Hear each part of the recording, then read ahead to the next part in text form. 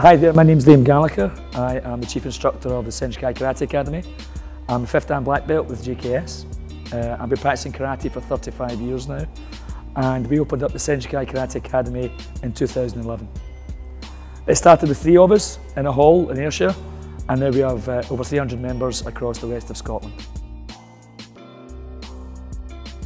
For me, what karate offers, as well as a fighting art, it also helps develop confidence and self-respect from our young athletes. We get children in from the age of 4 who, we've got kids that actually start at 4 years old with us that are now black belts at 11, 12 years old and compete at national and international level. But competition is a very small part of what we do in the Senjokai. Out of our 300 odd members, maybe only 30 compete, so that's about 10%. Most people that come in here, it's for self-confidence, it's for socialising, and we're very much a family-based club. When you come into any of our sessions, you'll see mums and dads, brothers and sisters all training together, having fun and just accomplishing their goals. The squad itself has been put into place the last couple of years. We had a lot of students that wanted to start competing at a reasonable level, and some of our athletes have been doing that. Some of them started at regional level and are competing at national, and some have just been chosen to compete at international level. Unfortunately, karate doesn't get much in the way of recognition and sponsorship, so our young athletes have to fundraise and do that themselves, which isn't the easiest thing to do because all they want to do is come in and train.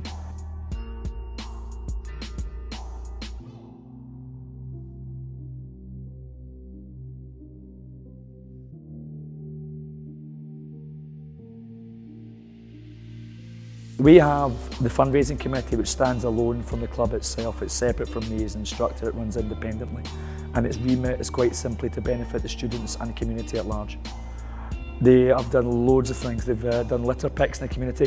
They went out and did that, and there was no sponsorship for that. The guys went out and litter picked from one side of the town to the other, and the local community were putting envelopes of money through the door.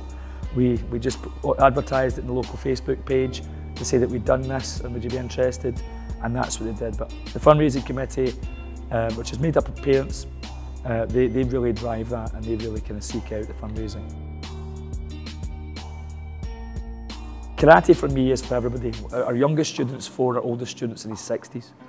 Not everybody competes at a high level. I don't push everybody to compete. It needs to be a choice for people. Most people that come in here, they're working on their personal development, their technique, and they're giving themselves small goals going through their belts, most aiming to black belt. Karate for me is for everybody, regardless of your fitness level. You'll always improve, you'll always get better just by turning up and putting in a wee bit of effort. When you leave my classes, I want you to feel that you've taken a wee step closer to your goals. I want you to walk out feeling, yeah, maybe that was tough tonight, but yeah, I feel I call them the light bulb moments. And I like it when my students, I can see it when I'm teaching, they get a wee light bulb moment to get something they've been struggling with for a while, and that's what I strive to do in all my classes. I try and give light bulb moments to all my students. I wasn't very well as a child. I spent a lot of time in York Hill Hospital. I was a chronic acute asthmatic, and I was in for almost a year once. I was in and out, and it was quite severe, and they thought I was on my way out a couple of times over that time period. And one of my doctors was a black belt. This was in Ward 6B in York Hill. And he suggested that maybe you should start martial arts. And then my mum thought he was bonkers. I could barely play a game of football without needing inhalers or nebulizers. And he suggested, no, you can strengthen your body first by doing something like karate, and then you can build your fitness level up behind that. And that's what I did. So I managed to talk mum into letting me go. And it was the height of the Karate Kid phase back in the kind of early 80s. And I walked in as a big ginger afro and a big pair of NHS specs and a pair of wee skinny legs and my wee shorts, and I just got the bug. I just got the bug, and I've loved it, and I fell in love with it then, and I love it just as much now. We're delighted to be working with Karrdale. We've got a very similar image and view on what we should do. It should go beyond just making money, or it's about giving back to the community and developing the community. For us, it's developing citizens through ethics and responsibility and achievement through hard work, and we're delighted to be working with Karrdale. Yeah, if you want to find Senjokai, we're not hard to find. Just type into Facebook Senjokai Karate Scotland and you'll find our main Facebook page. If you contact us through that, we can direct you to any of our clubs. We've got a website as well, at www.senjokaikarate.co.uk. You can click on that and you can book a free trial.